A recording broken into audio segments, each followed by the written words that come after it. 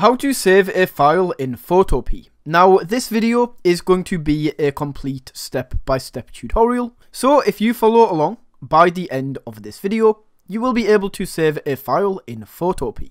Okay, so to do this, all you need to do is click on File in this top left corner, and then from this drop down menu that opens up, just go to here where it says Export As. Now right here we have a few options. We have GIF, SVG, JPEG and PNG. Now what I would recommend is using either one of these two. If you have a transparent background, go for PNG, as that will keep the background transparent.